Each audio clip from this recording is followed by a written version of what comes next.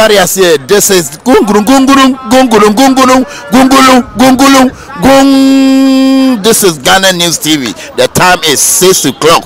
Let me follow. Bye bye. You know, every day. There's nothing stopping us now. Like nothing. Whatever we see on that dashboard, it's got nothing to do with me. It's what you guys are doing. Do you understand? However we make this work is what it will be, right? If being here hasn't made it clear to you already so far, your lives can change dramatically. People's lives have already changed. We don't realize it because it's been hard over the last 3 years.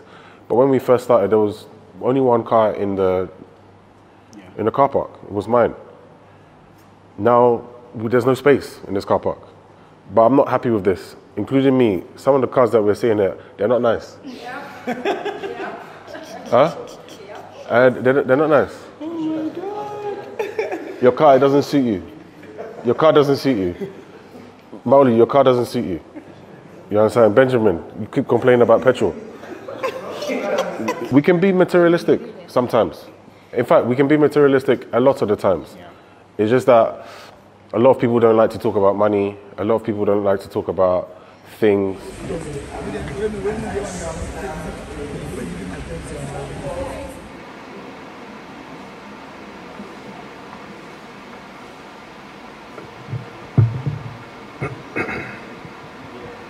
Tribute by Son. It took me weeks to attempt writing this tribute. In fact, this has been one of the most difficult things that I've ever had to do in my life. I began with a word, then I stopped, then I asked myself, so my mother is no more here. Is she really gone? I saw my father's missed calls. I had missed that fateful day, and then when I called back, all he said was, Mommy is gone. And I asked, gone where? He responded, we are at UGMC. My drive there was the longest ever. Even though it took me about 10 minutes, it felt like 10 hours. When I finally arrived at the hospital, I saw her lying down and I smiled. She looked so beautiful and at peace in that moment. I knew she was in a better place. Every time you saw me, you would say, hey, Kofi. Hi, Tuntun Papa.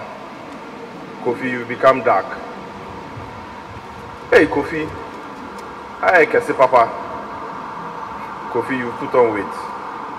I know. Kofi, Branabe Fam, Neyenko evening mass. Kofi, come and pick me up so that we attend evening mass. Oh, how I'll miss our lovely conversations. Our conversations were mostly centered on stories about your childhood in Adabraka, your Ashanti background, Nkrumah's history, and how smugglers were always finding new ways to evade tax. You loved your job at Customs, Excise and Preventive Service, and indeed, I'm glad you served this country with such diligence, dignity, and integrity. You were known by all for your honesty and high moral character, and would not condone corruption or any moral turpitude whatsoever. Mommy, we shared so many other great moments together. I'm glad you raised me to be a staunch Catholic. There was never a Sunday where we would miss Mass. You served as a lecturer in church whilst I was a Mass server. You taught me how to pray the rosary and encouraged me to do so daily. I'll never forget the fact that you carried holy water with you everywhere you went and never missed the chance to bless me or the family whenever you saw us. Even though you always wanted me to be a priest. I don't know why. Deep down, I know you are proud of the man I have become. Mommy, you are the biggest cheerleader and #1 fan. You are always interested in my films, farms, and politics. You are always ready to support my endeavors and always find customers to patronize my business. My joy was cut short when you left us 2 days after I was acclaimed a parliamentary candidate for Ayawaso West Wogon. I have so many questions racing through my mind. Could it be that you were waiting for the acclamation so that you can go and rest? Left to me alone, my love. Left to me alone, my love, I would have preferred that you at least waited for my victory in 2024. Who are we to question the ways of the Almighty? As the good book says, God knows best. Thanks for taking care of me, for loving me as your only son, for all the prayers when I was born till you left us. I know you greatly adore your grandchildren, JJ and Malike. What do I tell them now? You raised me so well, and I promise that I'll continue to raise your grandkids with the values you instilled on me. Mommy, despite your sad demise, I'm reminded every day that of you when I look at Malike, who is a spitting image of you. Indeed, this brings me some comfort that you are always here with us. Thanks for punishing me when I was wrong and praising me when I was right. Our favorite song was I'll See You When You Get There by Coolio. I played it a few days ago and it made me miss you so much. Say hello to Aunt Kukwa, Uncle Nanaje, Grandpa, Grandma, and the lovely people up there. I know you are in good company.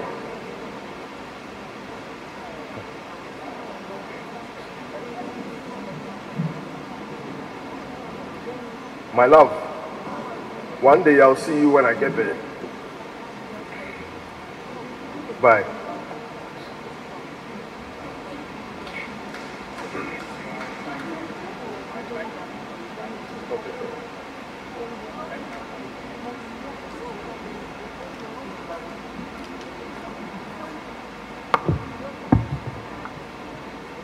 That was a tribute by the children. May I humbly acknowledge the presence of His Excellency, the former President of the Republic, John Mahama. General, welcome.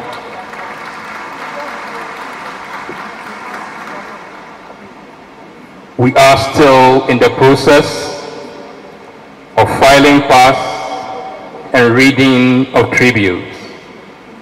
If you just joined us, we welcome you into our fold, and if you wish to file past and pay your last respect, you may do so, for our time is fast running out.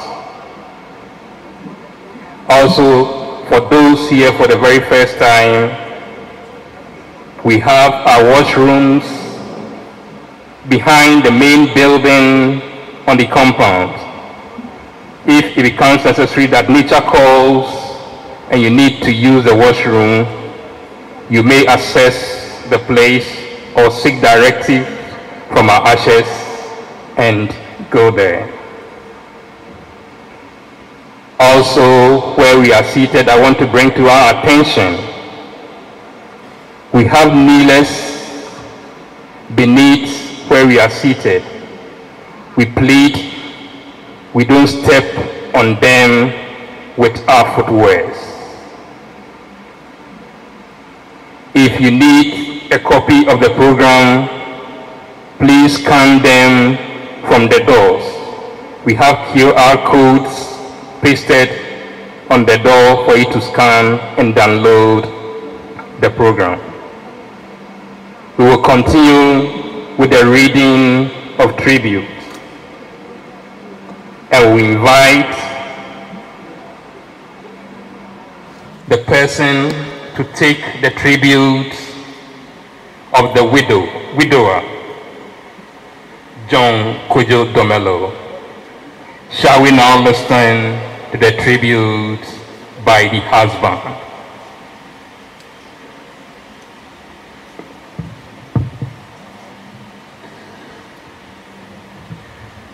Tributes by husband. I first met Antoinette Veronica Amampoma Dumelo near Adai in the mid-70s at KNUST in Kumasi. I first saw her in the early 70s when I visited some friends in Africa Hall, and she passed by us looking quiet and sad. Then the lady gossiped that she had just lost her dad. Then I met her properly when I joined Air Liquid Ghana Limited in Tema as a factory engineer and was posted to the company's factory in Kumasi to be in charge there. I had gone to the campus to visit a few colleagues of mine who were then working there after graduation. I was with one such colleague when she passed by the Social Sciences faculty, and Antoinette, who was then doing a national service at Tech Secondary on campus, was also passing by in the company of a female Accra. We exchanged pleasantries, and whilst my colleague chatted with Antoinette because he knew her, I chatted with fellow Accra. Then I inquired from my friend who the lady was. He asked me if I was interested, and I said yes.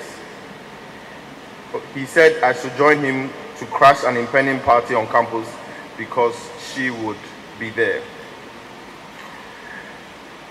We met, we chatted, we were impressed, and then we got married on the 4th of February 1978 at the Holy Rosary Catholic Church on KNUSP campus. It was a wedding I will never forget because almost all my Accra mates from Accra were there to grace the occasion. We were even hosted after the wedding by the then Asante Hene Otumfo Osei Tutu II because her father, Mr. Matthew Adai, was Otumfo's private secretary a few years before. We started our marriage life in Accra after the wedding. She started working at the Central Ghana Library on the High Street. I worked as a technical manager for Air Liquid Ghana Limited at the head office on the Ring Road Central near Kwame Nkrumah Circle. We lived in Accra for a while before relocating to Tema, where I worked in the factories there. We resided in Comte 6 and had 3 children, Caroline, Della, and Kofi Seto. Antoine, as I affectionately called her, was a very affable and friendly woman, very neat and organized. She was also very hardworking and demanded high standards in everything that she wanted done, and therefore was very tolerant of laziness and sloppiness. She ensured that her daughters partook in household chores, including cleaning the house helps, including accompanying the house helps to the market in their early ages and learning how to buy stuff from the market and running a home. Kofi Seto was a mass server at the St. Joseph's Catholic Church in Comte 8 Tema. All the children washed their clothes, learned how to iron them. She would wake up in the morning and get them ready to leave their house because it was quite a journey from Tema to Christ the King. Elections period were interesting in our home because she was a staunch NPP member, which I can say that in 2020 she changed and she voted for me, so she's no more a staunch NPP member. And she always used to say that Inti Kofi said Mahama win elections now, have a position now Ozibamo. I say, oh, Mami, I win elections New Year. No, say okay, Inti a winner. Abazina Mahama Ozibe Mahami Antoinette. I say, oh, Mensro, Yame. So whenever I bought an NDC flag, she would buy an MPP flag, and we would both hoist our flags on one pole near the house. But that never brought any conflicts in the house because we both tolerated each other when it came to politics. When we were in Tema, we worshipped at the St. Joseph's Catholic Church in Comte 8, where she was a reader, and in Accra we worshipped at the Holy Rosary Catholic Church in Adenta. Antoine was funny and pleasant to be with, and she was very kind. In fact, kind to a fault. She was easily moved by the needy at first instance. She therefore paid people's hospital bills, school fees, transport fares freely, and connected some jobs whenever she can. And that's Antoine for you. We moved back to Accra in 1997, and shortly after that, I retired from Air Liquid in the year 2000. Whilst I engaged in my private business, she continued working with the then SEPs until she retired in 2012. We were living our private, peaceful lives until COVID came. Thereafter, she fell slightly ill in August 2001 and was referred to UGMC, built by John Mahama. She spent a few days at UGMC and was discharged. Thereafter, she fell ill and on and off in 2022. But then she lost 2 of her siblings, Helena and Anaje, all in May last year. I believe that also began to take a toll on her. She therefore was hospitalized a few more times at UGMC. On the 15th of August 2023, she fell ill again in the evening, became unconscious, so we rushed her to UGMC, where they did their best to revive her with CPR, but we were unsuccessful. She passed in the evening just before 7 p.m. By God's grace, I have enjoyed every bit of my marriage with my wife Antoine till the very end. We were very compatible. She was my friend. The house was never boring. We will miss her, and I particularly will miss her forever. Fare thee well, Antoine. Demri Fredue.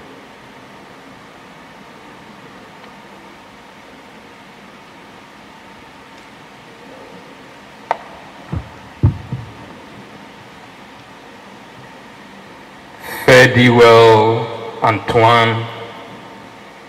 Demri Fredue from the husband. Where we've gotten to,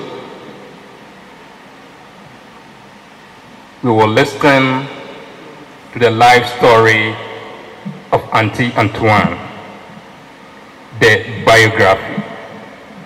The biography. May I kindly invite the chosen rep to take the biography for us.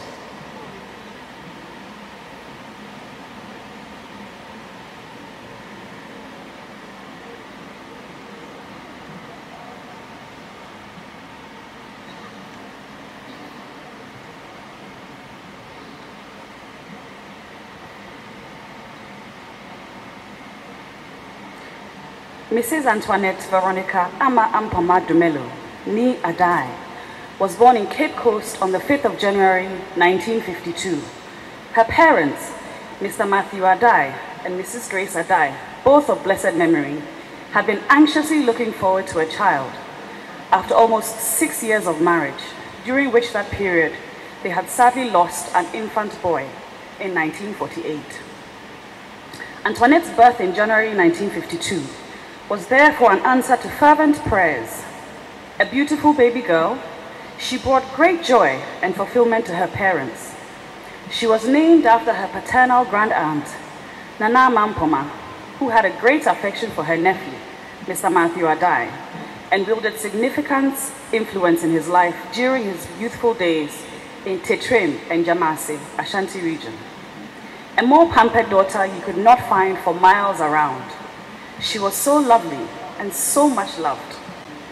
It is said that at the age of 2 years or so, she would be taken for walks around the area in Adabraka, where the family lived on the graphic road, and passers-by would exclaim and remark, "Wani bani, niho ye fewai, zamani papa ye lawyer."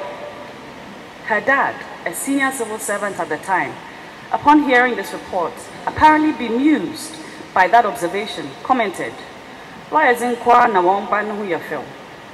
Indeed, she was lovely, beautiful child who was absolutely doted on by the family.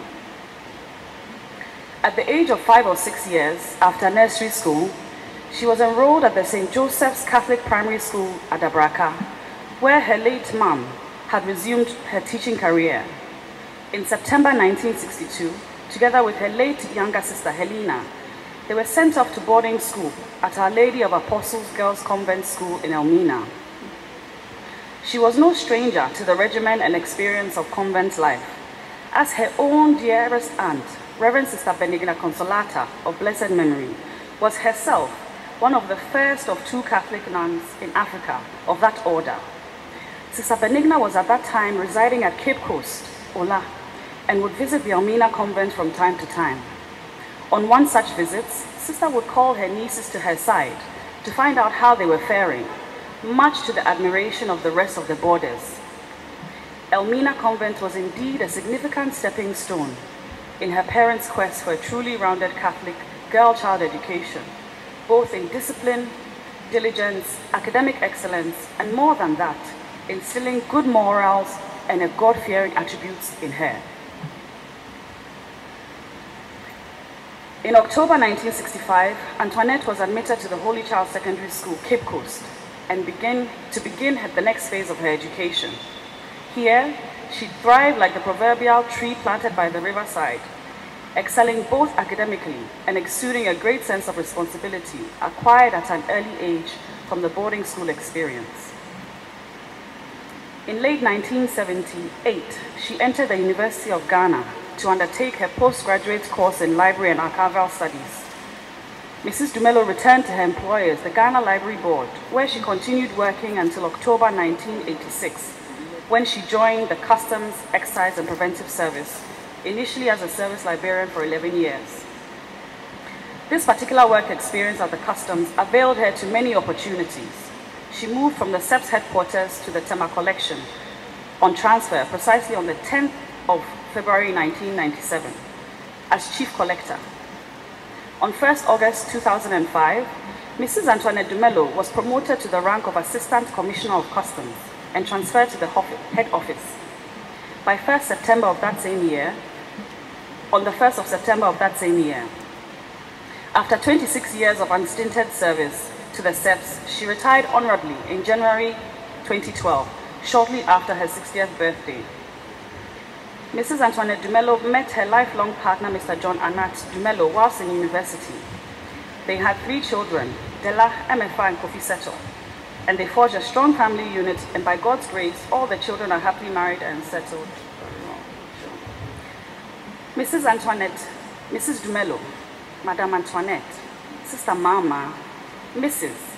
MRS. Our dearest Antoine has left us for eternity. We mourn her loss greatly, but remain grateful to God for her illustrious life of service to her family, her church, and her nation. May God grant her eternal rest in his heavenly kingdom, and may perpetual light shine upon her. Mrs. Antoine, Sister Mama, rest in perfect peace.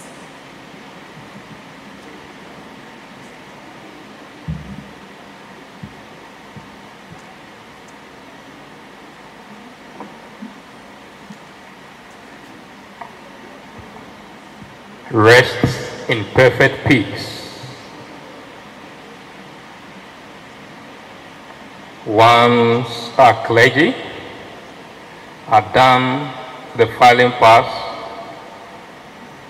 we invite the family to cover the casket to make way for Holy Mass.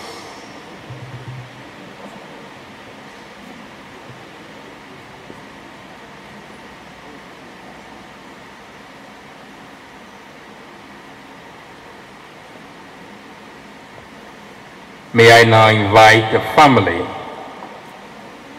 to close the casket, and let's get ready for Holy Mass.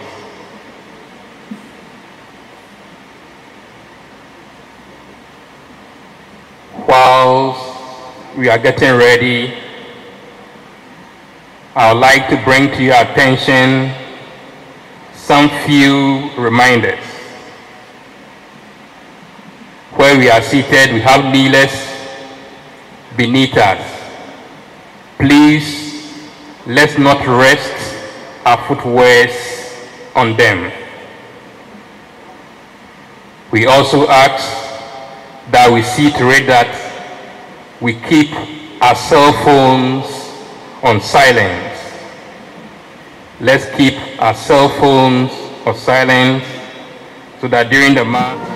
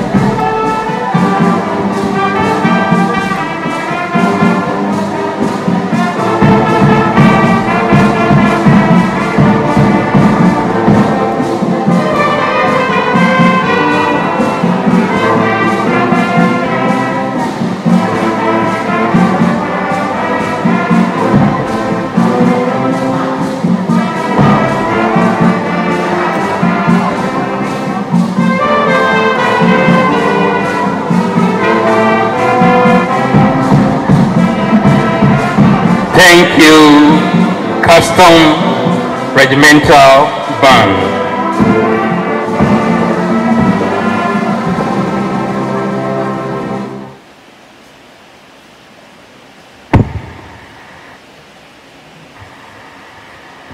Reading from the Book of Wisdom.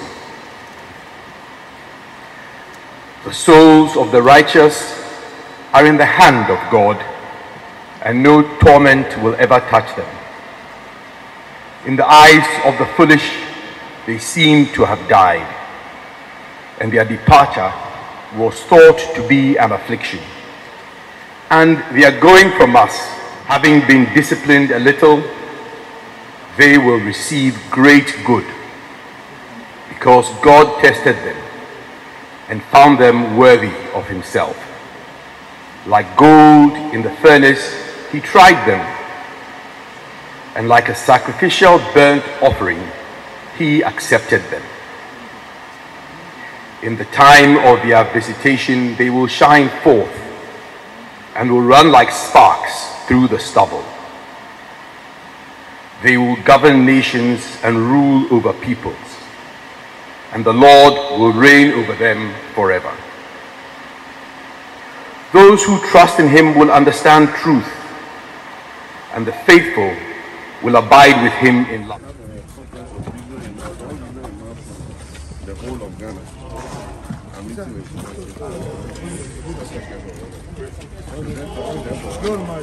and I'll go to the airport again and drive 2 hours to the gate. As you are taking, then you are going.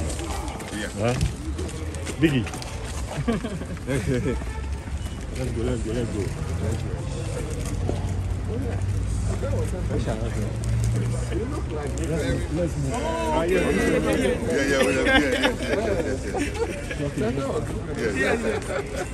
Good to see you. Good to see you, sir. Thank you.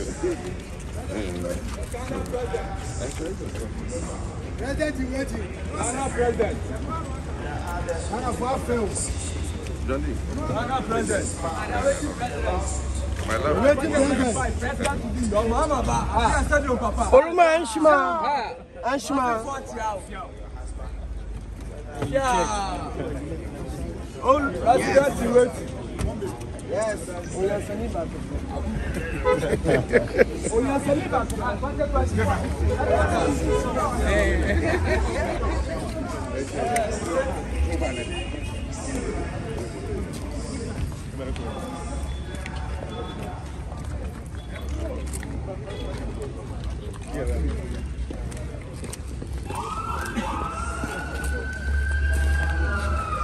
Let us say, the more about abbyexpress.com. abbyexpress.com, the media, yeah, I got a phone near Benina, your pop, one near the other abbyexpress.com. At the end, I won't be free Ghana, and Africa, and Papua Saturday. Can tell me now, open out your dad down home, party, Siana. Maybe I will be abbyexpress.com. Yeah, they are Papua near Melo, yeah, they're abbyexpress.com. Yeah, dear, I mean, near. At the end, I watch a share. Who Europe abroad today, and now America, Australia, no one, now that's Asia now. Maybe I will be a Srokra. Everyone is on abbyexpress.com. Now, your warrior was Sabeka. abbyexpress.com. Where they end your mo, abbyexpress.com. Where they papa. abbyexpress.com. Yet the Ghana, 12 abroad today.